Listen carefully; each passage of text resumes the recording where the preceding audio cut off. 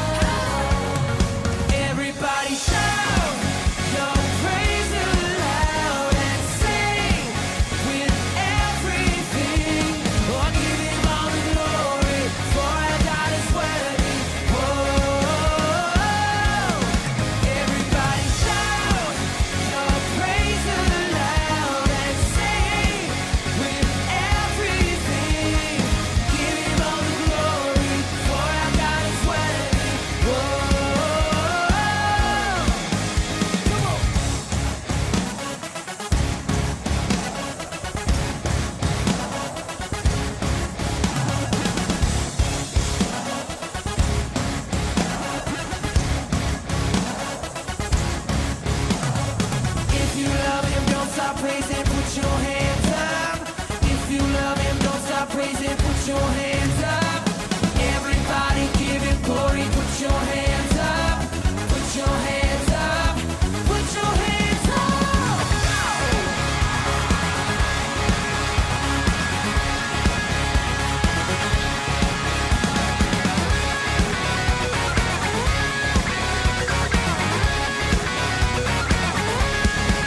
Everybody shout your praise aloud and sing with everything. Come on and give him all the glory, for our God is worthy. Whoa. Everybody shout your praise aloud and sing with everything. Give him all the glory, for our God is worthy. Whoa. You sing, whoa.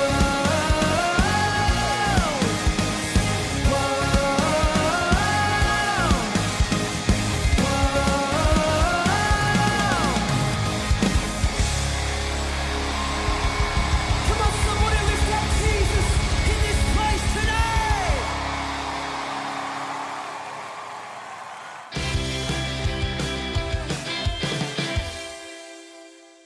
I'm so excited to start the new year worshiping with my friends. When I reflect upon 2022, I can't help but give thanks to the Lord for all the blessings that I have received, from my body to money to our talents, which we can use to share God's love with others. But what I realized as I reflected upon 2022, unless we are first connected to God, we will never reach our full potential. We may live lives that are exciting and lavishing, but in the end, we'll be as empty and lost as a rich fool. That reminds me of today's passage. If you haven't already, go and grab your Bibles. We are in the book of Luke, chapter 12 today. You know, when it's around the New Year's, you can tell, or not even the New Year's, you can always tell what time of the year it is by the commercials you see on TV, YouTube, or maybe here on the radio, or even the decorations at school or church. For example, if you are seeing a lot of decorations or advertisements for flowers, fancy restaurants, lots of hearts, and lots of talks of love, what time of the year do you think it is? If you said Valentine's or February, you are absolutely right. Let's try another one. How about if you see a lot of diamonds, toys, elves, and boxes with red bows, nutcrackers, what else? Snowflakes. What time of the year do you think that is? Christmas. How about if you see a lot of clocks, going on diets, setting new habits, new calendars, talks about resolution, firecrackers, boom, no fireworks signs. What time of the year do you think that is? New Year's! New Year's is a day that many people use as a motivator to change the big things in life. When the calendar changes, people make resolutions. And resolutions, my friends, are commitments that people make to change something big or make changes in their lives.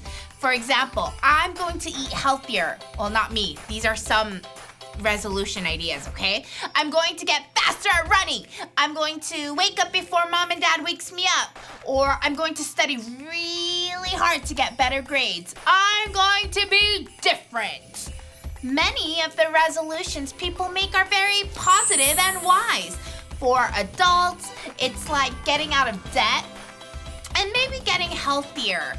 But for students, maybe it can be making new friends or doing your homework on time, or maybe playing less video games. Yeah.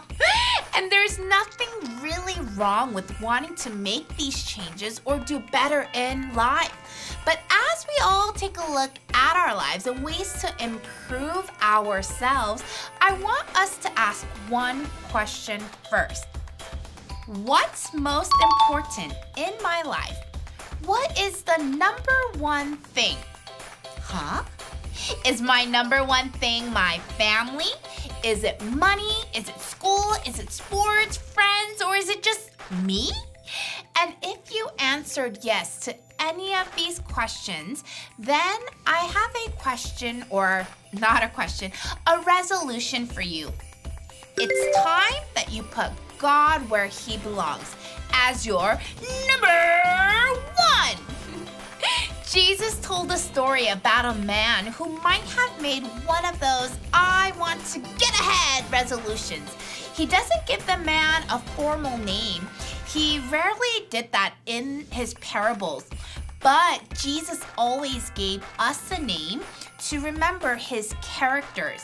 The Good Samaritan, the prodigal son, the wise and foolish builders. This man that we're going to talk about today, we remember him as the rich fool. Let's watch this Bible story together. Stories of the Bible. The parable of the wealthy man. This is Jesus. Hey-o! Who is the Son of God and the Savior of the world. While Jesus was on earth, he taught everyone about God's love. He healed many people from their sickness, performed many miracles like calming storms, and even raised people from the dead. Wahoo! One day, a crowd gathered around Jesus to hear him talk. The crowd was so big that people were stepping on each other. Hey, watch it! Jesus was talking to his disciples when someone called out from the crowd, Hey, Jesus! "Teacher, tell my brother to divide with me the property our father left us." Hold on there. Jesus said, "Friend, who made me a judge over you to decide such things as that? Be careful and guard against all kinds of greed. A man's life is not measured by the many things he owns." Huh? Then he told them a story. A rich man had a fertile farm that produced fine crops. He said to himself, "What should I do? I don't have room for all my crops." I got it. Then he said, "I know.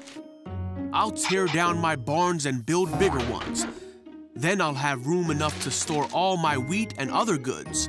And I'll sit back and say to myself, 'My friend, you have enough stored away for years to come.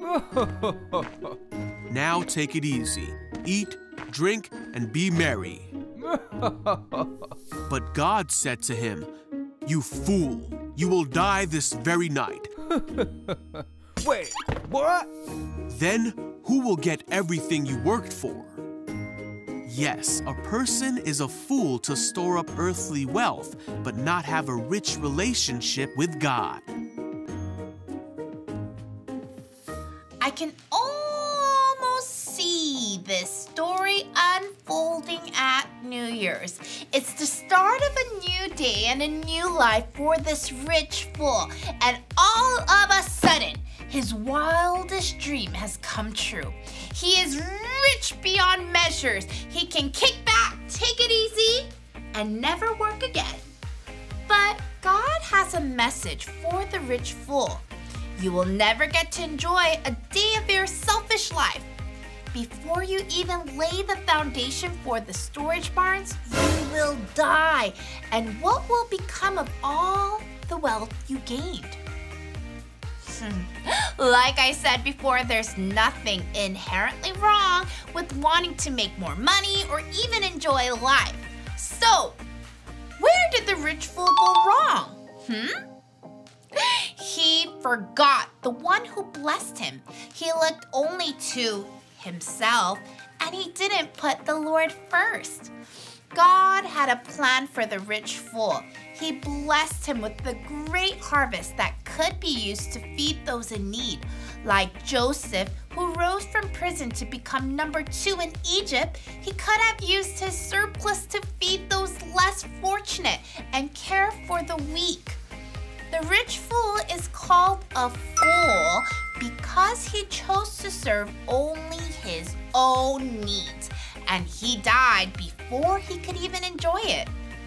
Friends, God has a plan for every one of you, and God wants to make you, or he wants to be a part of the process as we make resolutions about our lives. And I'm going to share with you 3 practical ways. How many? 1, 2, 3. How we can make wise choices at New Year's and all year long. And that is today, because today is January 1st. So, number 1. Say number 1. Give God your time. Can you say give God your time? Remember to take time for God every day and spend time alone with him. If you look through the Gospels, you will notice a pattern in the life of Jesus. He was always going off by himself to pray. Jesus was always taking time to get away, get on his knees, and reconnect with his Father. If Jesus, the Son of God, needed alone time with God, how much more do you think we need it? Yep, a whole lot.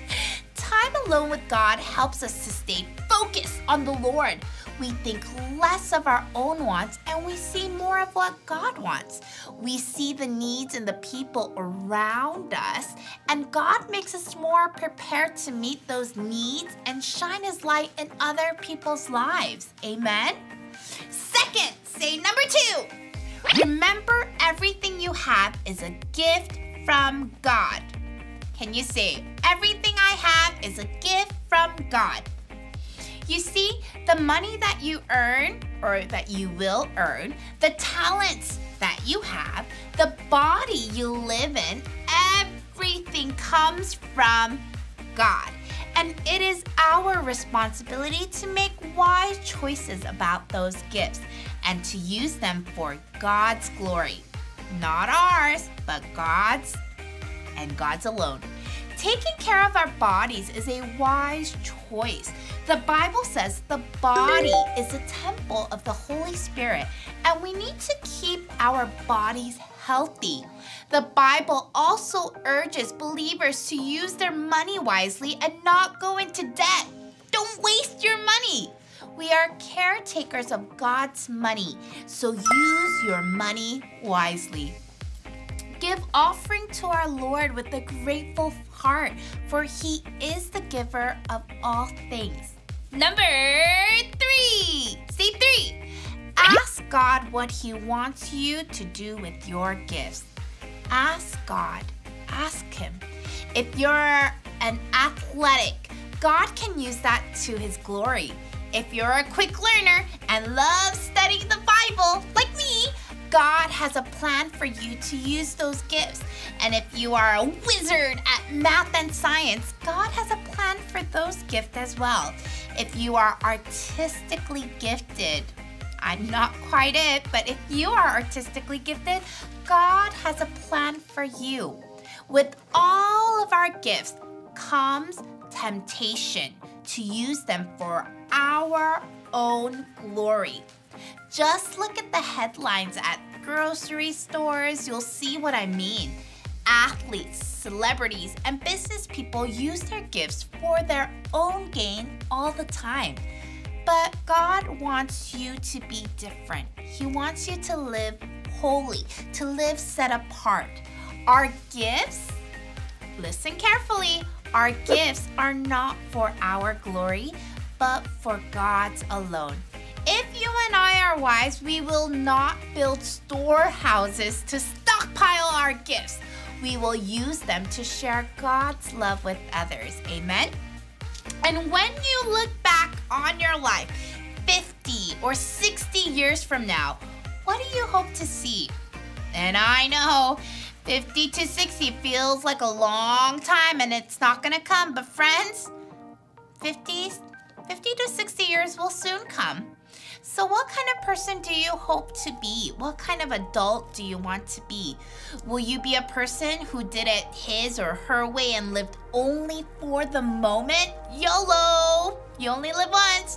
Or will you be someone who took everything God gave them and used those gifts for God's glory? WWJD, what would Jesus do? The rich fool could have done so much good if he hadn't thought only of himself. So, boys and girls, make a resolution to put God first this year and ask God to show you how to use your gifts for His glory. Amen?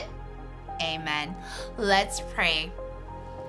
Heavenly Father, thank you for the relationship you offer us. Holy Spirit, teach us how to make time to spend with you every single day. This year, I pray that our friends will choose to make you first in their hearts and in their lives. I pray that we will become people that seek your will for everything and let you help us in our daily decisions. God, you have a plan for each and one of us. You have blessed us with so much, so help us to choose you and make you first in our lives. 2022 was a roller coaster, but we made it through by your grace. Help us to enjoy the adventure 2023 will bring. Lord, we are ready for the ride because you, Jesus, you are our seatbelt. In Jesus' name we pray, amen.